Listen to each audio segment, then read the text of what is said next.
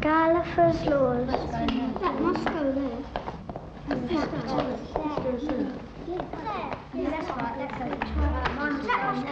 That must go there. Royal Institution Christmas Lectures. Lecture 3, A Prodigious Leap.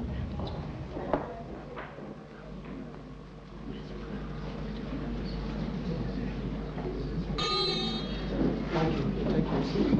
Thank you very much. It was a great help.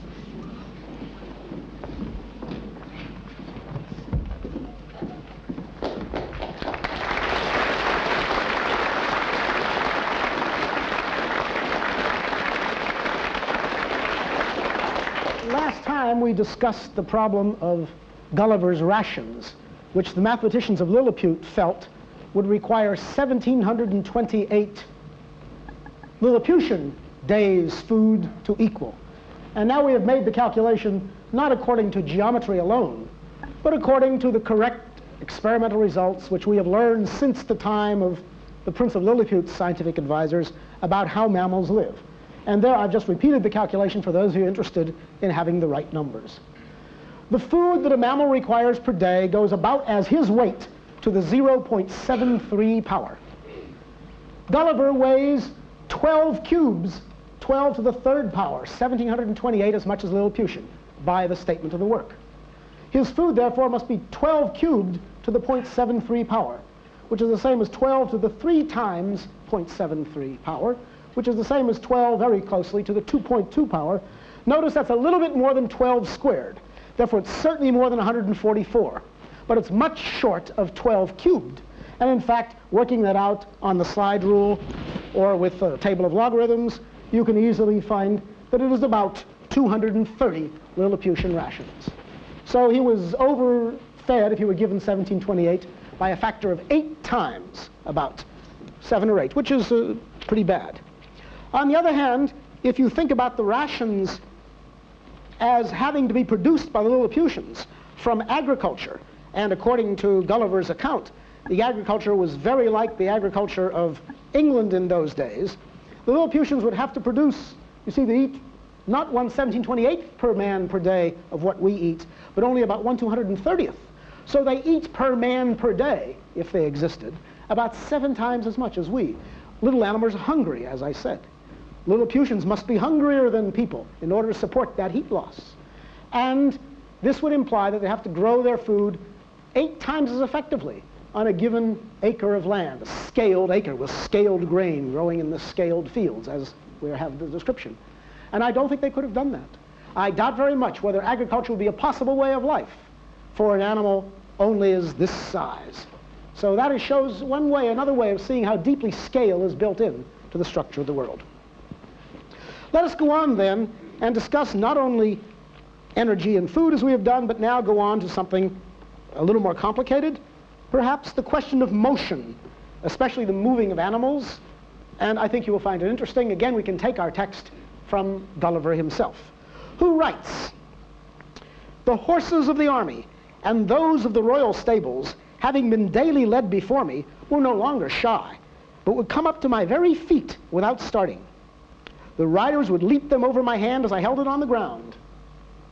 And one of the emperor's huntsmen, upon a large courser, took my foot, shoe and all, which was indeed a prodigious leap."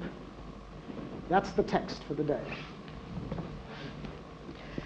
Now, again, you will detect a certain criticism. I'm not sure it was a prodigious leap. We will see about that as time goes on. It was an interesting leap, and in following whether we are to admire it excessively or not, we will learn a great deal about the nature of real animals in the real world in terms of how large and how small they are. Let us look for a moment or two at real animals in our world. It's irresistible to try this antique device because it is so beautiful. It's rather well known. Here I have some strips on which are photographs of running and leaping animals in successive positions, one after the other. Notice the greyhound running, made and demonstrated here at the Royal Institution nearly 90 years ago by Mr. Edward Muybridge, who was the first man ever to take good photographs of animals in motion in sequence to produce the illusion of motion by the familiar principle of the motion picture screen and the television screen.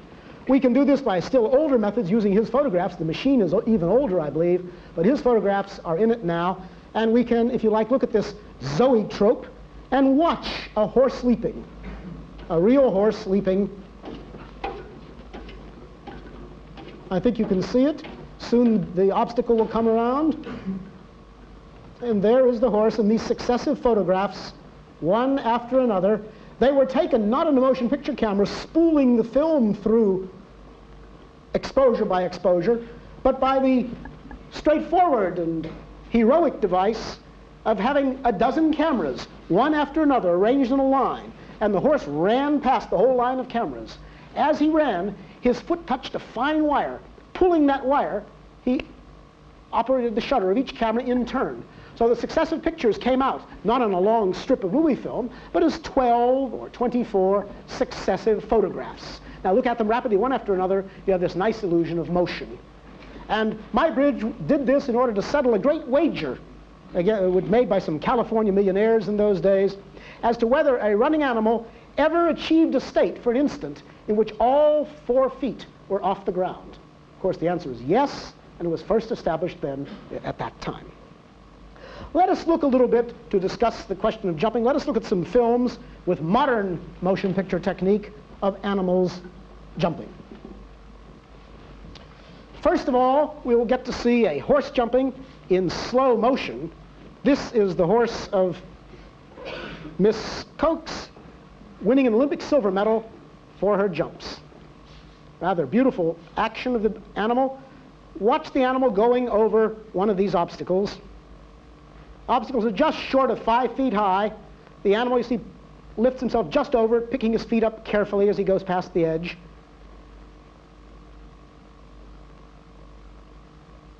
And another one still. Quite beautiful work. Now, if an animal jumps over a 5-foot set of bars, are we really to give a large animal credit for jumping 5 feet high in the air? Do you think that is really a 5-foot high jump? I don't think it can be, because after all, he doesn't start from flat. A horse is already 5 feet high. What would be the right way to count the height of the jump? Let us look, for example, at a smaller animal, where it makes more difference.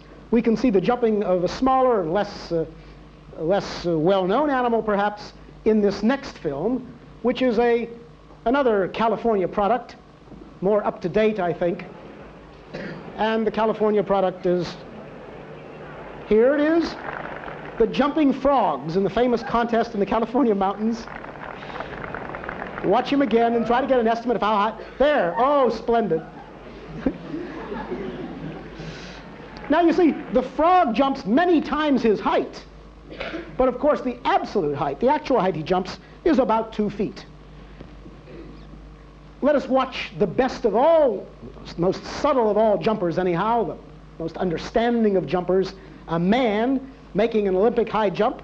I think we will soon see the film, I'd like to see it twice, of Dick Fosbury, the American high jumper, winning the gold medal at the recent Olympics, jumping over a bar 7 feet 4 inches. Watch him go, again in slow motion. Pay particular attention to how his body goes over the bar.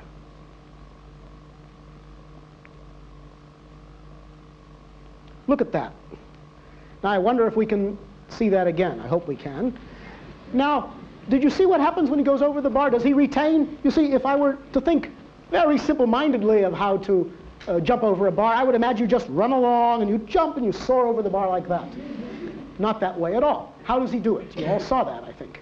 He jumps over the bar, and when he is above the bar, he's by no means twice as high at all points as he was before. He hasn't jumped over his head. He's a 6-foot high man. Watch him go. There he starts off, Mr. Fosbury, a splendid high jumper, the world's best.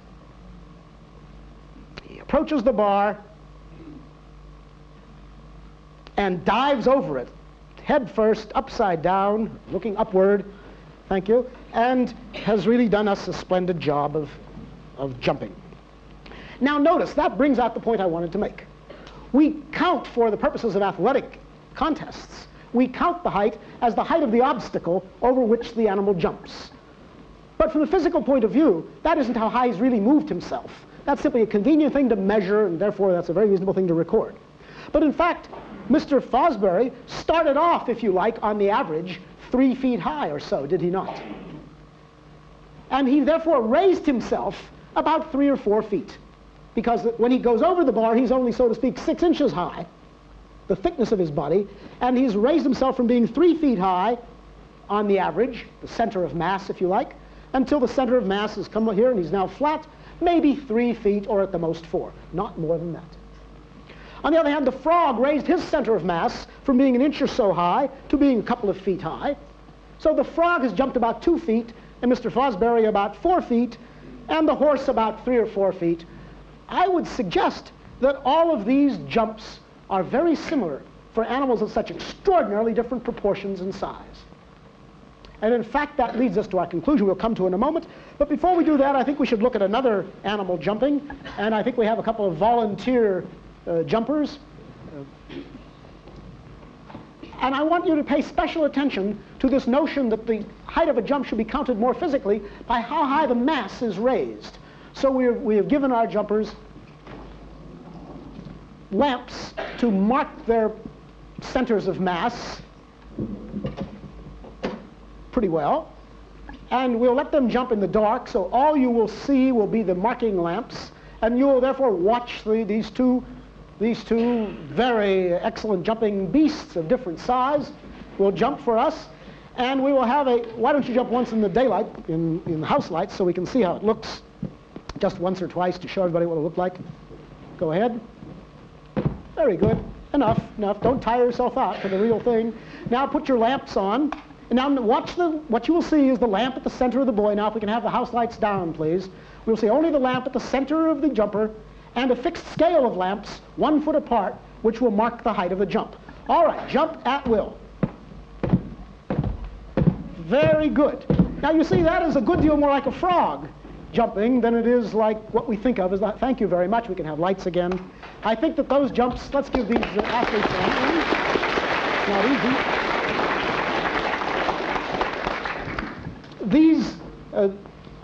These jumps are a foot or a foot and a half without special athletic equipment, without any run-up and so on.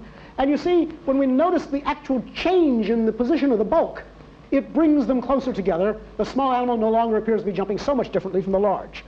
And in fact, all animals, as far as I can tell, who jump at all, I don't suppose a boa constrictor would be able to make much of a jump, but all animals who jump at all reasonably well, and I think probably even tiny ones like fleas and grasshoppers, I haven't tried very much, jump somewhere a couple of feet.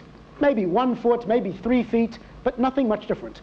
So a remarkable result occurs. Nearly all animals jump about the same distance. There is an exception or two. There are some splendid jumpers, like the kangaroos, who are specially adapted for jumping with huge hind legs and tail propulsion, jet propulsion perhaps, at least reaction propulsion. And there's also a beautiful antelope in the eastern African plains called the impala. I think if we're lucky, we might be able to see very briefly a slow motion picture of this excellent jumper who probably jumps 1.5 times or possibly even twice as high. There he goes. Isn't that a soaring jump? Magnificent. I'm glad we don't compete against impalas in the Olympics. And these animals jump extraordinarily high, much higher than the others, but when I say much, I only mean twice as high. So even these exceptional cases are not that different. Can you think of a man who has equipped himself in such a way, so to speak, changed his anatomy, changed his shape, to allow himself to jump much higher than the champion high jumper, Mr. Fosbury? Yes? Pole vault. Pole vaulting, exactly. What is the pole vault, after all, but a man who's developed a very strong, long limb, which he can push down and soar up to the top of, and a good pole vaulter can go up over 18 feet. But only at the price of giving himself a large piece of pole to work with, And by the way, I don't think you'd do that if that pole had to be attached to him and nourished by his food. In fact, he's got to have a very light, strong bamboo, or nowadays laminated plastic and fiberglass pole. And that is a typical example of how you can get around the scaling laws, but you can never actually break them. You bend them, you evade them, but they still apply. To show that it is not only a question of the flesh and bone animals, we have produced here a series of interesting scaled jumping machines. Very simple they are, but they are, if you like, machines which jump. And they have bases, and they're all very prettily scaled so that each has its size. The scale, as I think you can see, is 2 to 1 in each step. This one is just half the size of the large one, and the small one is again just half the size in all parts of the middle-sized one, so they stand in the ratio of 1 to 1/2 to 1/4 in linear dimensions, which I could call L, my usual L for length. Now let us see how they jump. They have been adjusted so that all the dimensions are the same. That's to say, not only are the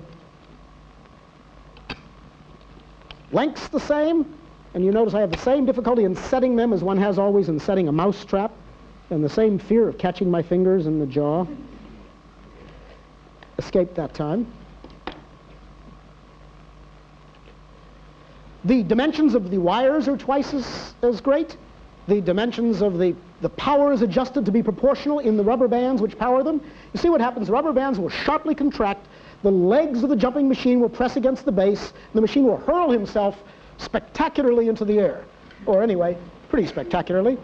And let's see how he jumps. Of course, we can't compare the height of his jump to that of a human or a horse because it's made of quite different materials. What we want to do is compare the various sizes of jumpers. So here we have it. It's a nice jump. I hope you noticed about how high that one went. That was the largest scale one. And now we take a middle-sized one.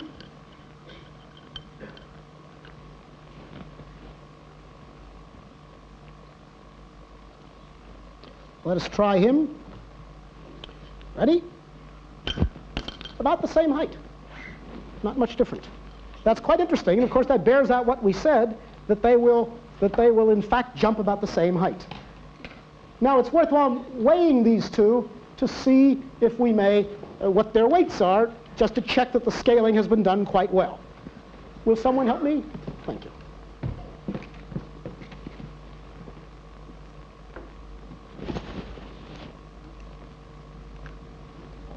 $93. 93 grams, very good. Let's try the middle-sized one. Let us first ask, how much should it weigh? If it's 1/2 the dimensions, 1/2 this way, 1/2 that way, and 1/2 this way, it should weigh about 1/2 times 1/2 times 1/2, or 1/8, which would be a 1/8 of 93 is about what? 1/8 of 88 is 11. 1/8 of 93 must be about 11.5, say 11.5 or 12 grams. What do we get? 12.5. 12.5, very close. You recognize that to make these machines is not simple. These machines were designed to be scaled by an undergraduate student of mine who did it as part of his thesis at MIT, and they're beautifully made here in the Royal Institution by Mr. Bruce Morris. And here we have the small fellow, and let us try how he works.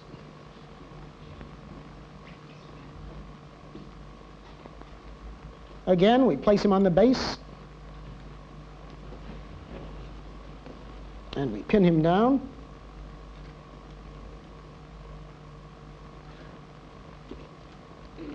And try the jump. Unmistakably a poor jump. What is wrong? What could be wrong, do you think? Anybody? Weighs too much. He probably weighs too much. Let's weigh him. How much should he weigh? Let's discuss. He should weigh about 1/8 of about 12 grams. That's about 1.5 grams, or a little less. What does he weigh? 3 grams.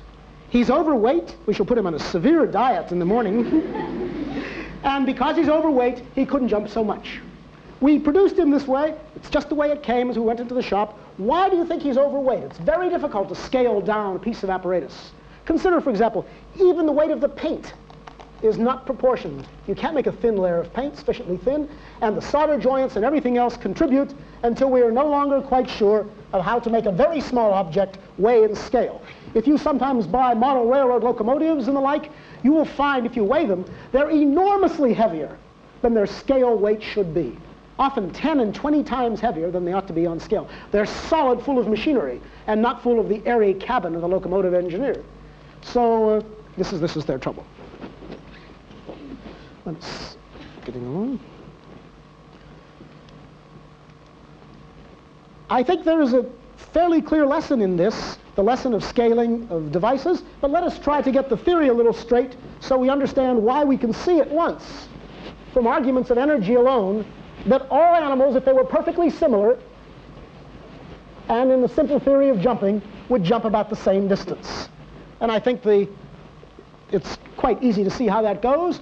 What is the requirement to jump? You must lift your weight a certain distance. So the energy needed to jump, the energy of a jump, is proportional to your weight, which is the cube of the dimension, any dimension, say L cubed, the length, the height, we're all similar, so any dimension would work for the cube, times the height of the jump. As you know, the energy that you do against gravity is the amount of weight you lift times the distance you lift it. And the energy available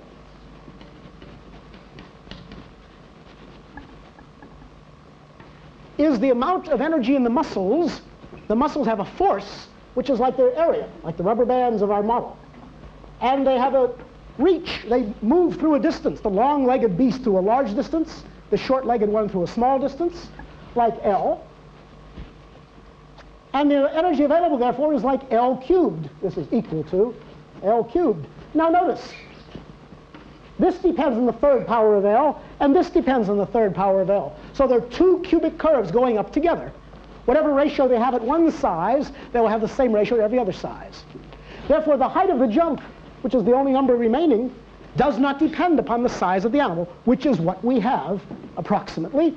Though we've considered animals very different in shape and size, we found that their jumping distances were quite similar. It's a very curious result, which was borne out by our test with the jumping machines. And that seems to work reasonably well. Now, I think that the most interesting thing to examine now will be another kind of propulsion. The jumping is perhaps a little special as a means of getting about, but it's an interesting one, related directly to what Gulliver talked about. You see what our conclusion is now. Gulliver's horse had no trouble at all in jumping over his shoe. In fact, Gulliver's horse should have been able to jump more or less like a frog, or somewhat better than a frog, a couple of feet high. He could have jumped over Gulliver's head while Gulliver was sitting down very nearly. So that in fact it was not a prodigious leap, but a very modest jump for an animal made like a horse, as active as a horse, and 6 or 7 inches high. That's our conclusion. In fact, if any of you keep small animals, mice, hamsters, even squirrels, I think you will notice that they are splendid, prodigious leapers. They can jump several feet, which is a good many times the size of the animal, and you don't see that happening with any larger animals in the world. And this, of course, is exactly what we expect, since the size of the jump does not depend upon the size of the animal. The changing weight just compensates for the loss of strength in such a way that the jump is always the same. That's the conclusion of this particular examination. Now, let us look a little bit at walking, which is a more normal kind of propulsion, and see how that goes. I may do this rather quickly, and we'll watch how the walking proceeds.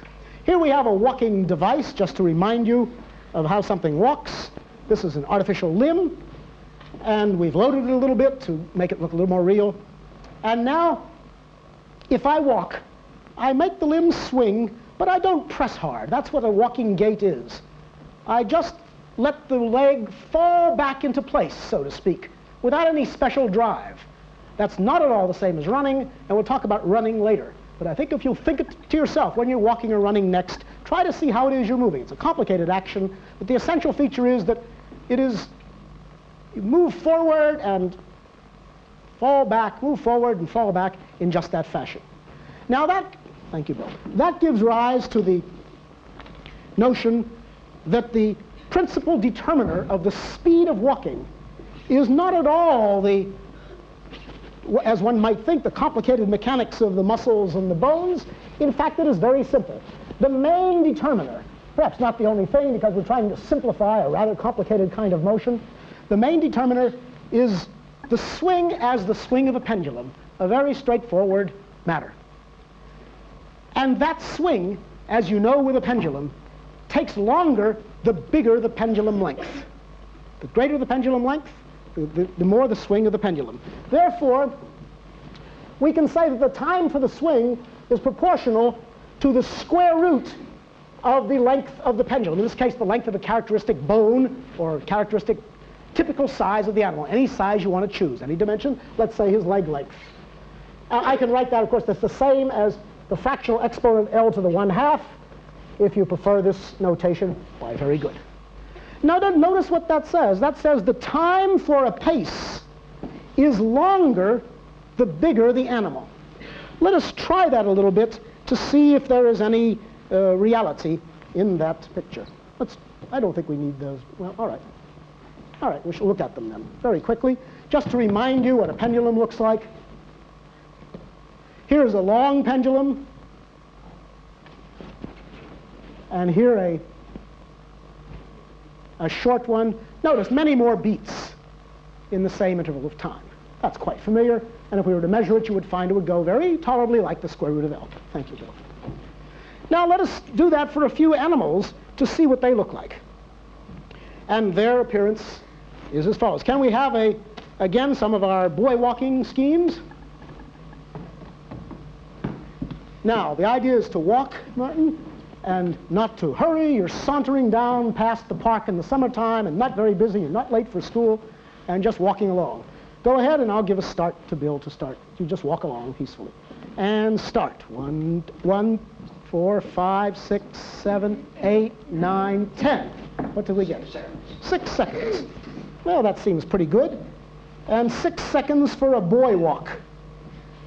Now, let us try a smaller animal. I think we have a performer here again. Tessa, a member of the Coates family, as I recall. This is a complete Coates performance here.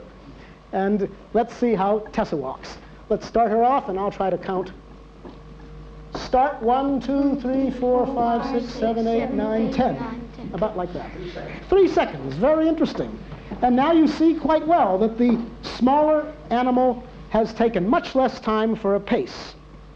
Let us look now at a larger animal. Again, we have our same problem. Hard to bring in the large animal, but not so difficult with the splendid effect of film. So let us look in a film at a large animal and try again to count with me her paces once I begin. Start. 1, 2, 3, 4, 5, 6, 7, 8, 9, 10. Splendid. 8.5 seconds. There you are. There's certainly no question about the time increasing from 3 seconds to 8.5 seconds for 10 paces. That's a factor of about 2.4 or so. If I were to square that, I would get about 6 or 8, and it seems reasonable. The dog's leg height is about a foot or a little more than a foot, and the giraffe's leg height is about 6 or 7 times that, 6 or 7 feet, and that comes tolerably close to the square root of L. But notice something. Does that mean that a giraffe walks slower? Her paces are slower. But does she walk slower than Tessa? Who would win in a race? A walking race. What do you think? The giraffe, yes. Why? The paces are slower, but what? Everybody. It takes longer per pace. That's exactly right. The speed, after all, is found this way.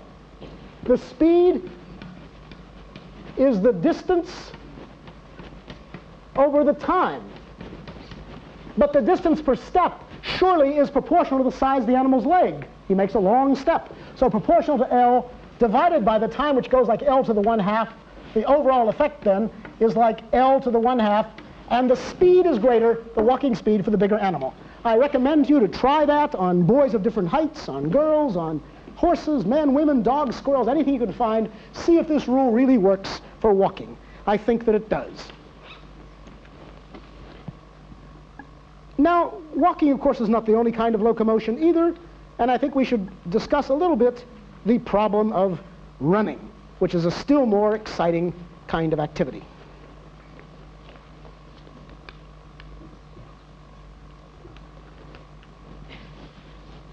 Running animals are an interesting proposition, and they teach us a great deal about the nature of scaling and the nature of these problems. Again, with a rather surprising result. And I think the surprise of this result is the main point that I want to bring forward.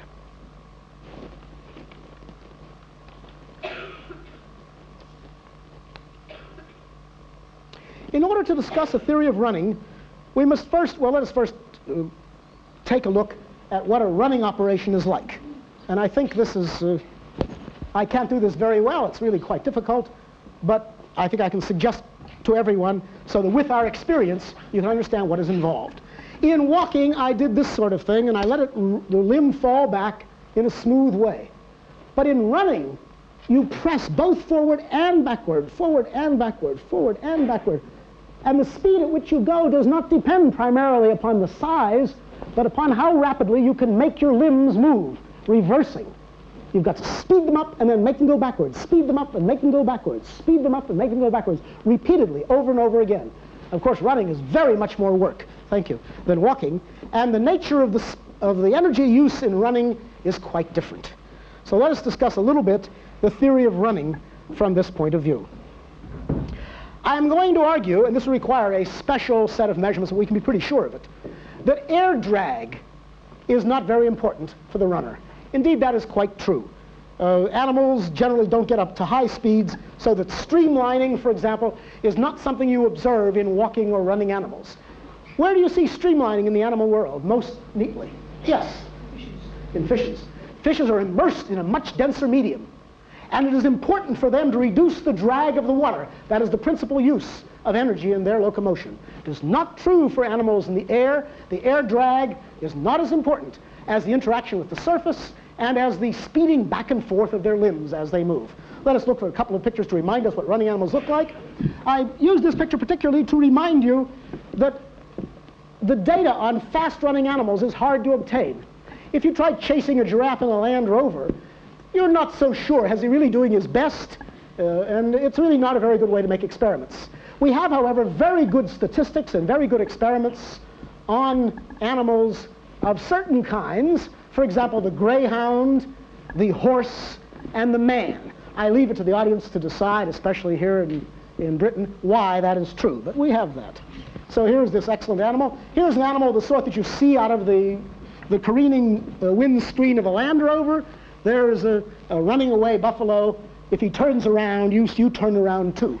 So against the East African, you see the savanna in the background, the East African plains. Thank you.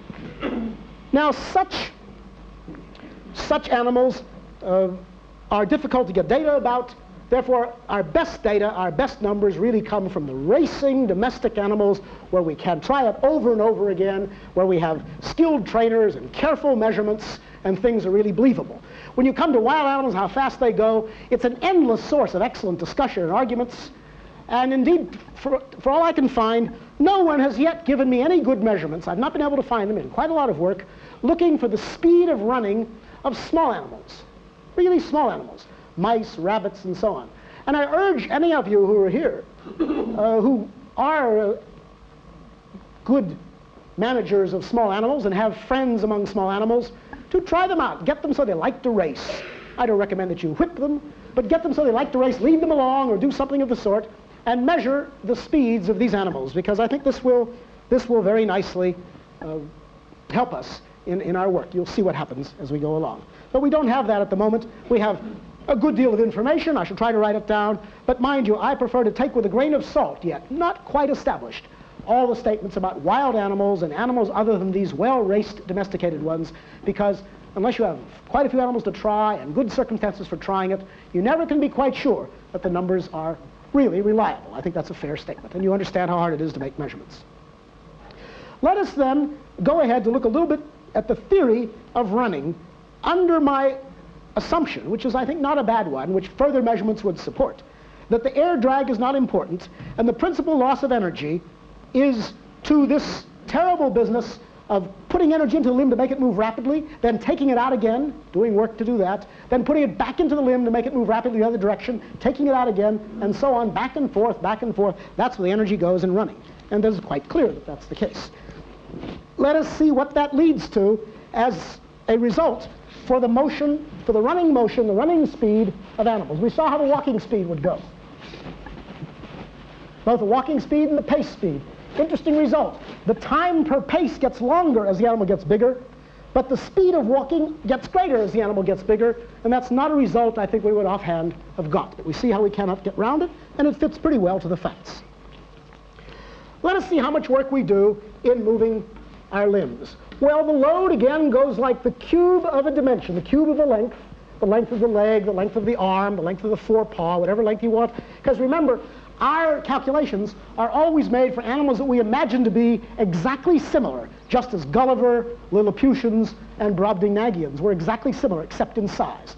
In the real world, we don't find that. So we can't expect precise agreement. We expect just a rough indication of how things go, since no two animals in the real world are really built just the same shape, as you might for yourself examine. Now, that's the load. On the other hand, and therefore the mass, you see, the time in which we have to take this energy out of the limb and back again is the time of a step, and that's the distance in a step divided by the speed of the runner. The distance divided by the velocity. You remember that the distance is velocity times time, so that would check out. Time is distance over velocity. Now let me calculate the kinetic energy. I'm sure that the physics students anyhow will know that the kinetic energy is proportional to the mass times the square of the velocity.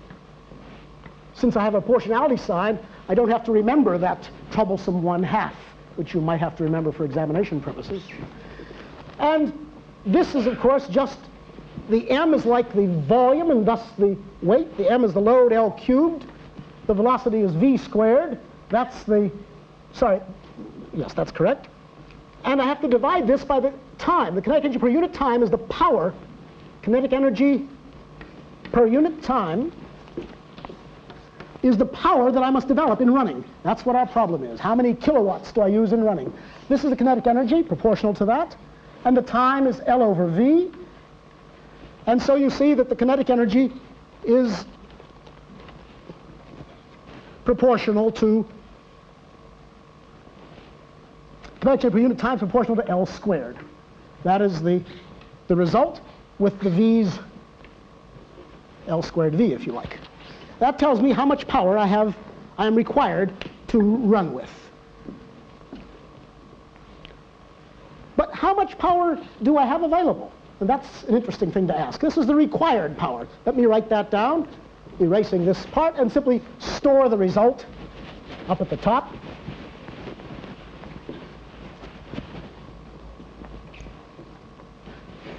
Power required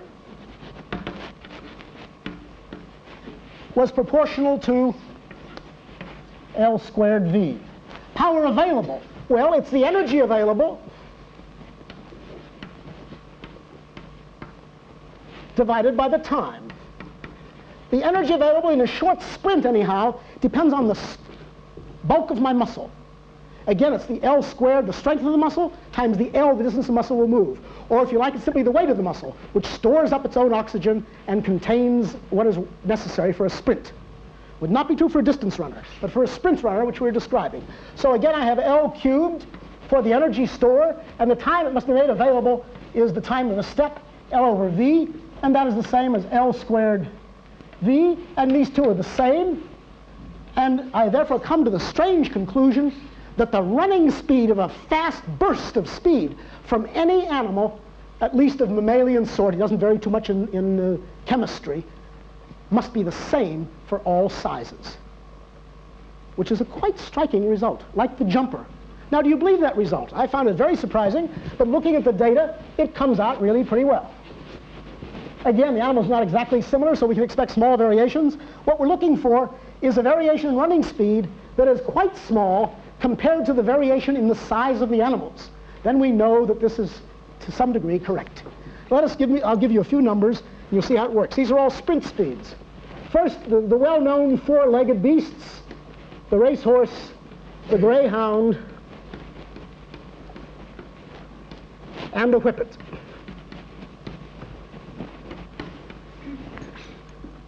The racehorse I have here in miles per hour, 40 miles in a sprint, 40 miles per hour. The greyhound, 36, and the whippet, a much smaller animal, 33.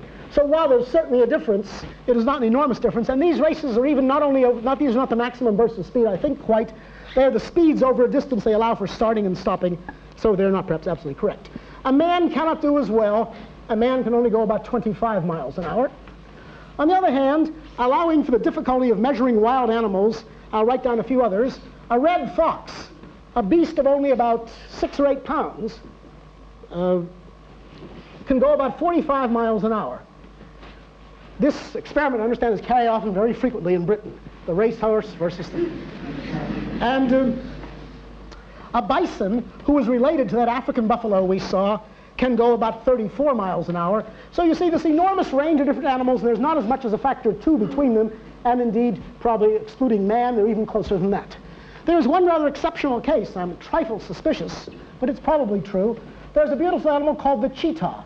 Have any of you ever heard of a cheetah? Yes. What sort of an animal is he? Leopard. A cat. And what, you know what they're used for? They're actually somewhat domesticated in the Sudan and Somali and Ethiopia. Yes. Hunting. They're hunting animals. They hunt with a fierce burst of speed, but they can't go very long.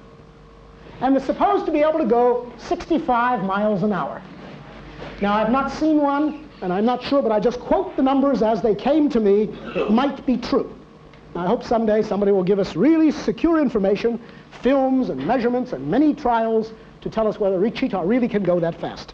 But notice, even then, the differences are not very great, and I think it's quite striking that this can be so similar from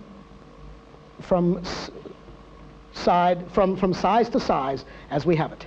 Now, if you work out the duration, then of course there is a difference. The time is different, and for short bursts, of course, the large animals can run down the smaller ones in general. But if you don't make it a running spurt, but make it an all-day long sort of affair, how much distance can an animal travel in a day? It turns out, again, there's surprisingly little difference among the sizes of animals. You can work that out, if you like, using the all-day energy supply as equivalent to the food required. That is, going as weight to the 0.73 power instead of to the weight as I do for spurts. And then you will find that there's a very small dependence indeed, very slow, of distance covered in a day against size of animals. We might show you how this is done for small animals anyhow. Here is an activity wheel, so-called, a balanced wheel, simply a light wheel in which a mouse can be placed or any small animal, and he can then be induced.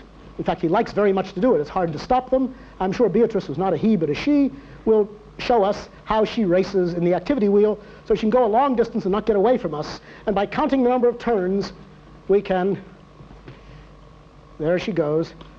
And while this does not seem like very much, I am amazed to find that in the recordings, not perhaps quite of Beatrice, but in other records, these small animals, mice, kangaroo mice, and the like, have gone 30 miles or 35 miles, perfectly safe and healthy, in a day's journey. A man can go perhaps 80 or 100. That's all. And the difference is only a factor of 2. Again, the same thing happens. The distance you can travel is more or less independent of the speed, which means, of course, that the Lilliputians could go splendidly at their walking pace. Well, the window has come open, too. I think we'll close you up and put you away, Beatrice, if we may. The Lilliputians, if this is correct, I compute could have walked a young Lilliputian in good condition could walk about 300 Lilliputian miles.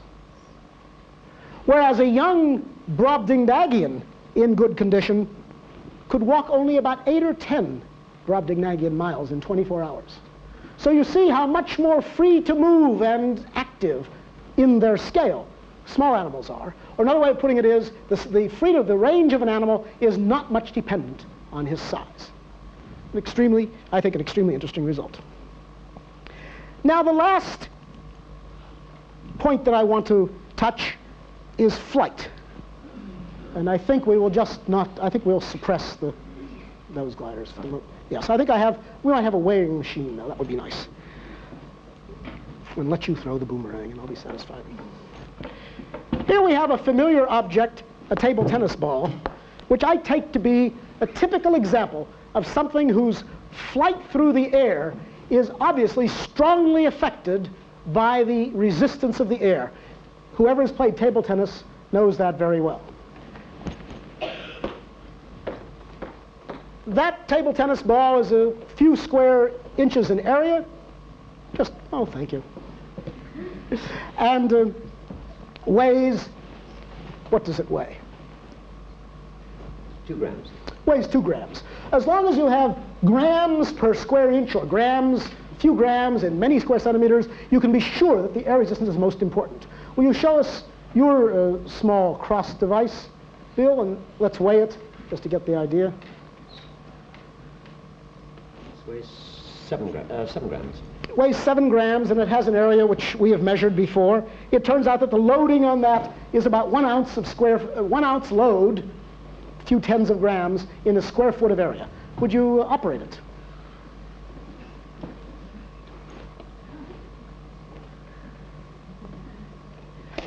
Thank you very much.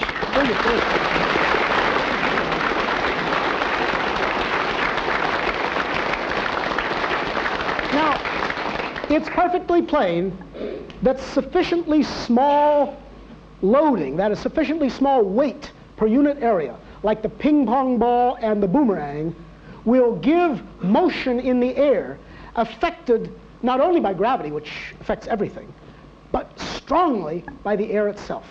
That's clearly the lesson of this remark. Now, we know of many animals, including man aided by machine, or as we will see, almost unaided by machine next time. Many animals are capable of motion through the air. And what we have to take into account, however, now we must take into account the effect of the air on moving things. And I want to do that to come out with some very interesting results concerning flying animals. And then next time we'll be able to apply this not only to animals that fly, that's to say birds, bats, squirrels, pterodactyls, anything else you have in mind, but also to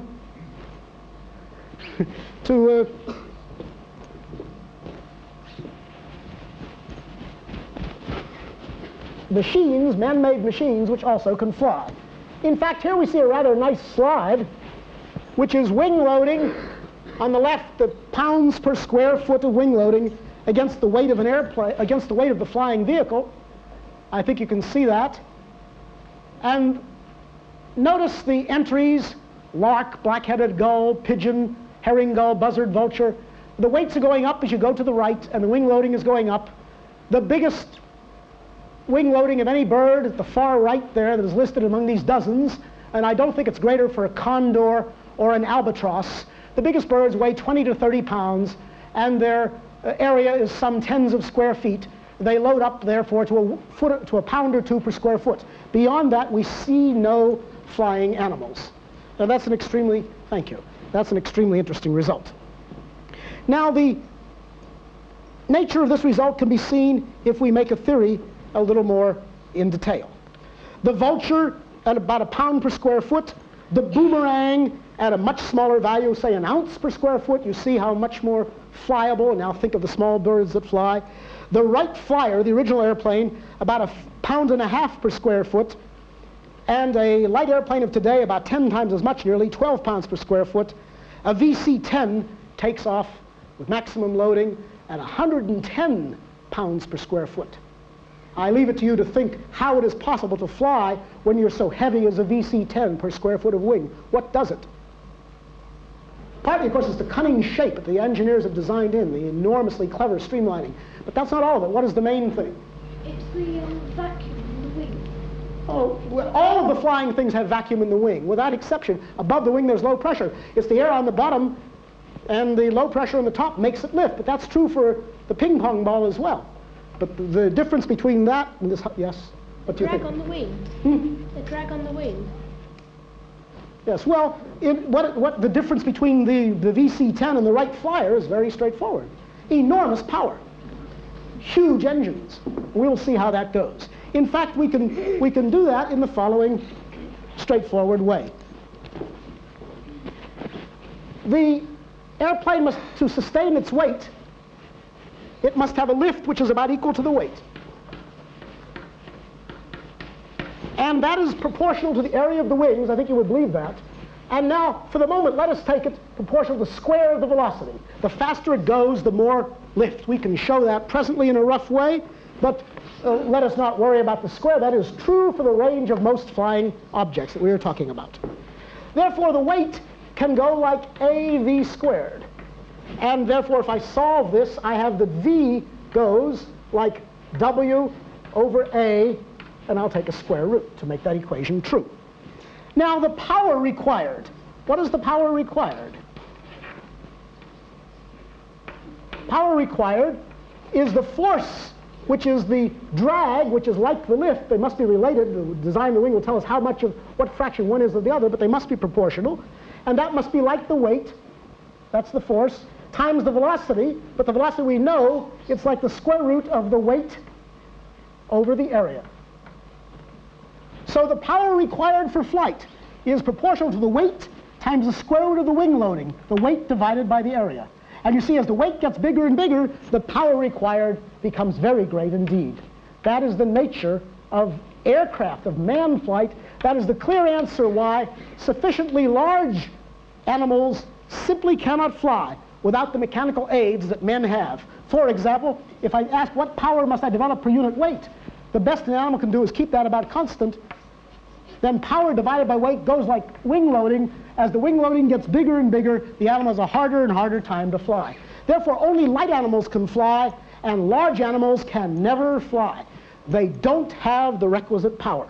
The power has come in only when men were able to make gasoline engines and other forms of power which could make them fly. There is a marginal place, which we'll discuss next time, where men may be able to fly, just barely to fly, with the aid of their muscles alone. But let us look a little bit at what experiment you would have to do if you were to try to check this V squared in the lift formula. Can we have this bit? We may just manage it.